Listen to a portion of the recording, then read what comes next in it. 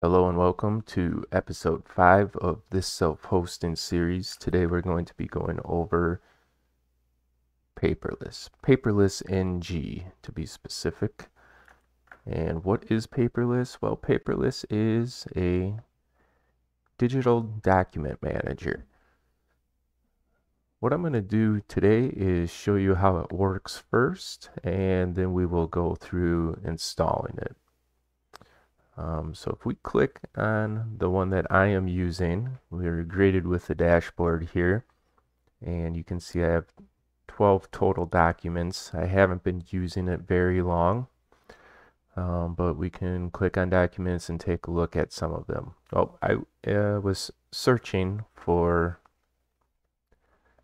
windage to test out the search on this, so I'm going to reset filter, and it's going to show me all the documents that I have in here. So you can see I have some medical IDs, medical cards for insurance. I have some manuals in here, some receipts. So let's take a look at like this battery receipt here.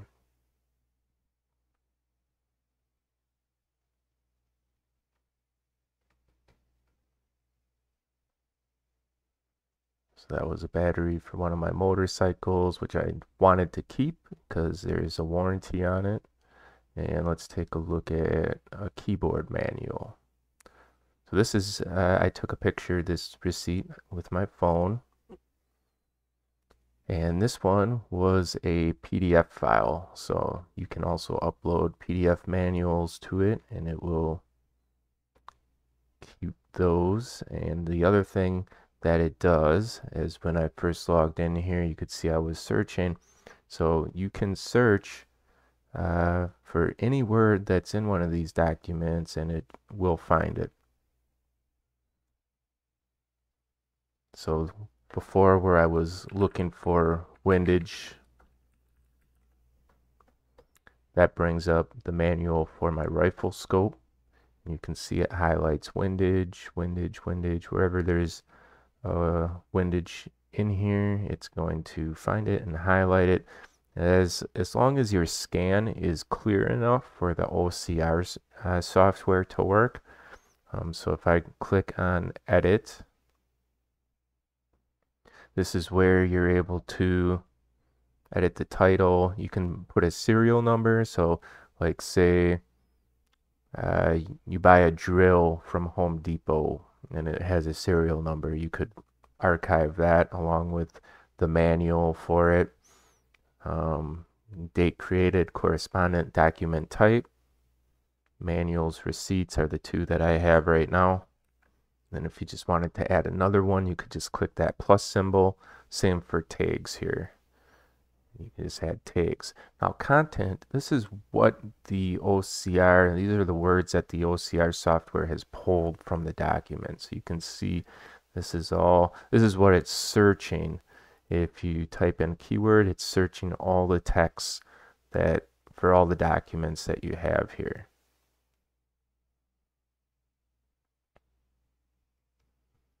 We'll close that. Reset the filter. So yeah, that's basically it. And you can also click download. That'll give you, well, it doesn't pop up a download dialog, but it gives you a link to the full file here. It looks like you could just go save page as, and then yeah, it's saving as a PDF there. And the other thing is there is a Android app for it. Play.google.com. You just search for paperless. Here it is. And so you can just open up that app, click add document. It'll open up a scanner that you can take picture of your receipt or whatever document you want, and it will automatically upload it to the paperless server that you have. The other use for the app is viewing the documents.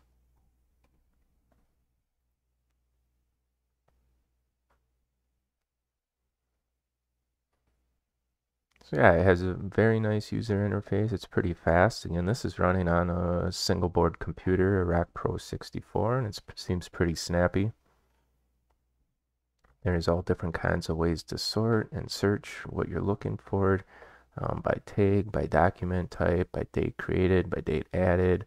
Up here you can go to list, icon view. What is this one?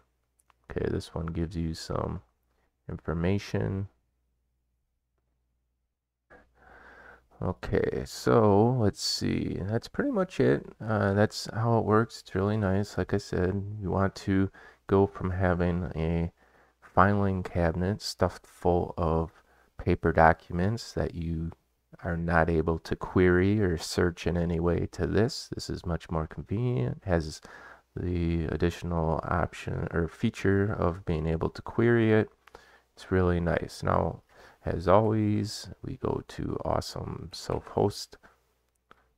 Oh, not the sysadmin one. Awesome self-hosted list. And there are other options available for digital document management. TD is one that I've used in the past. It's really lightweight and it has pretty good user interface as well, although I do like Paperless-ng's a little bit better. And the other thing that I like Paperless-ng over TD now is the app. The app is makes it very easy to add documents to it from your phone. And you don't have to use the app to scan the document, because some apps like Microsoft Lens actually have better like scanning and cropping ability than the Paperless-ng app. So you can scan it with Microsoft Lens and then share it to the Paperless app and it will add it to the server. Heard Paper Merge is another one that seems fairly popular. And then if you need like a full-blown solution, Mayan EDMS is like a full solution for it. I haven't used it, so I can't even tell you all the features and options it has available to it, but it's a pretty heavy software package from my understanding. All right, well, we are going to install Paperless-ng.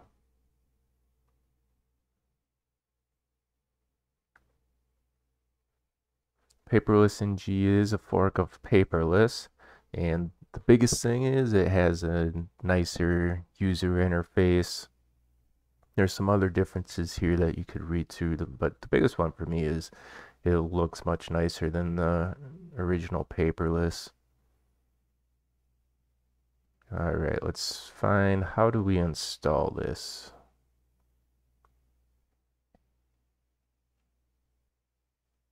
How it works, features, getting started, documentation.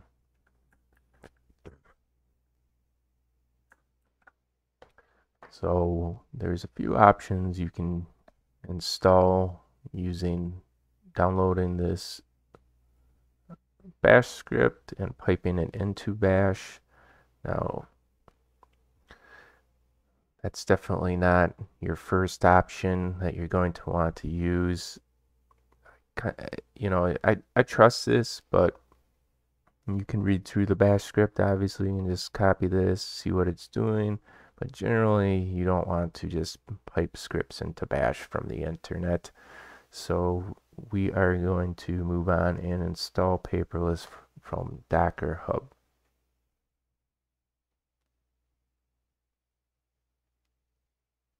We're going to do it manually, just so we can go step by step. So the first thing is saying here is to make a directory to put our compose file in. So we're going to need to SSH into our server.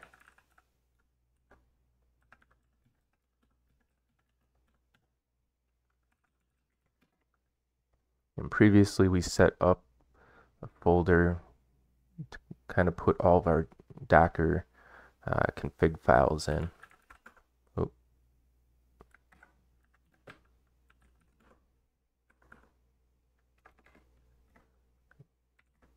So we had set up WireGuard before. Now we're gonna make a folder for Paperless.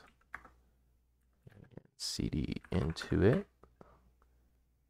And then we're going to download this YAML file here. And it's depending on what database we're going to use, depends which one of these we're going to download. I'm going to do the SQLite.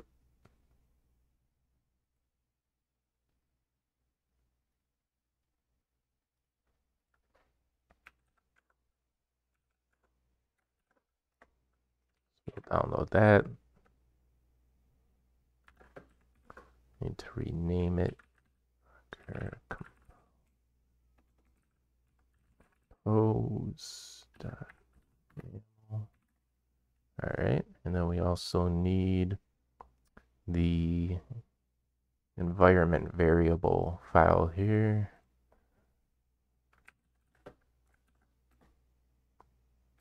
All right, so we have those two files. Now let's take a look in them and see what we need to edit.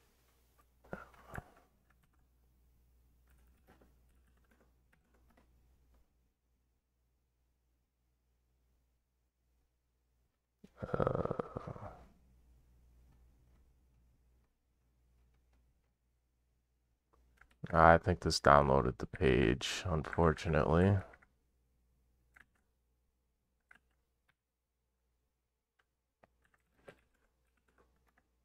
Yep. All right, so we need to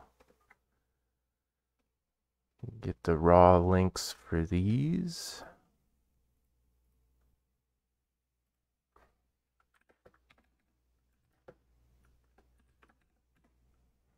We'll delete what we had there before and re-download these.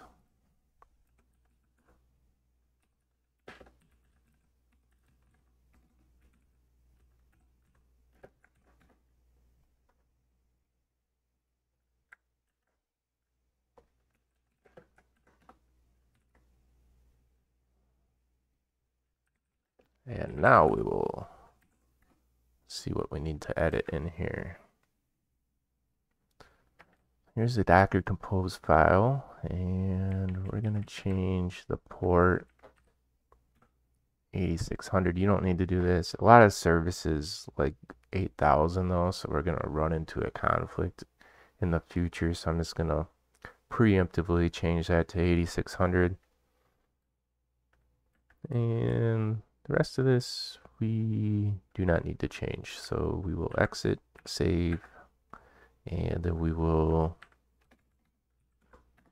edit this file where it gives you all the variables. So we need to set that. And we can set the password. You can set to whatever you want. Your time zone and the language. We'll save that. And then our next step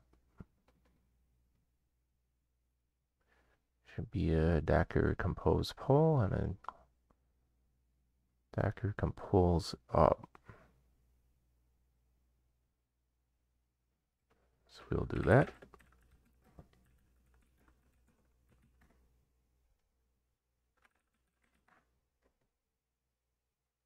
Oh.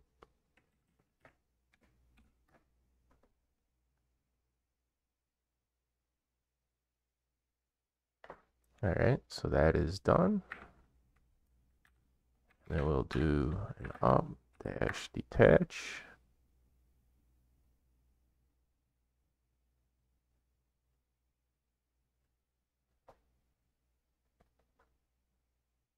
All right, so our server should be up and running, or it's close to being up and running. Let's take a look. 208 and our port number. And it's thinking about working. There it is. So we have no documents, but it is running here.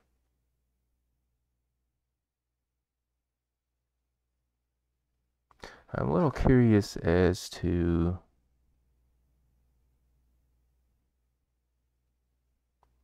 Okay, so I set this up in previously to record, and it's just to make sure that I knew how it was going to go for the video. Now, it must be there must be a directory that's saving a config with the user that I created, because this should not have just instantly logged me in here. So let me take a look and see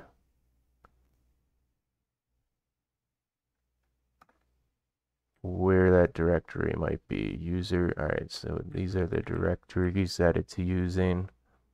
So the data and media,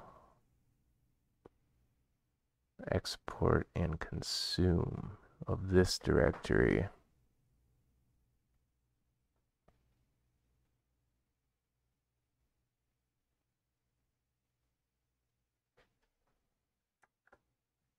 All right, let me pause this and see if we can start that over.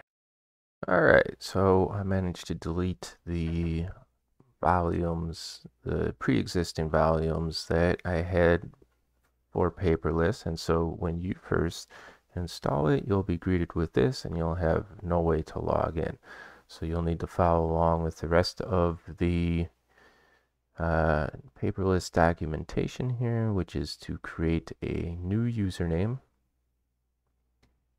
And to do that, you just run this command here.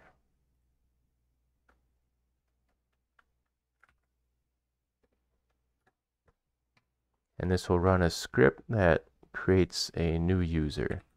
And make sure to do it as sudo.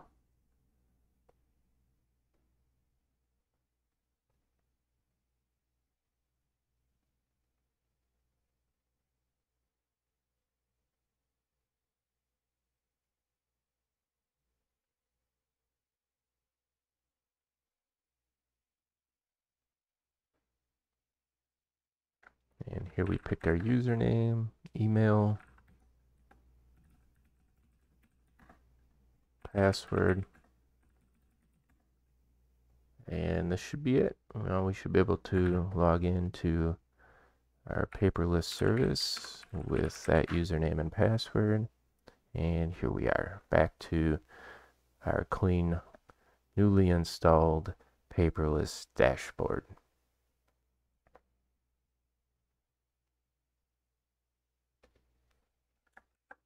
So yeah, that is it for this video. If you have any questions or comments about running or installing Paperless, just feel free to tippy tack down below. I thank you for watching, and I'll see you in the next video.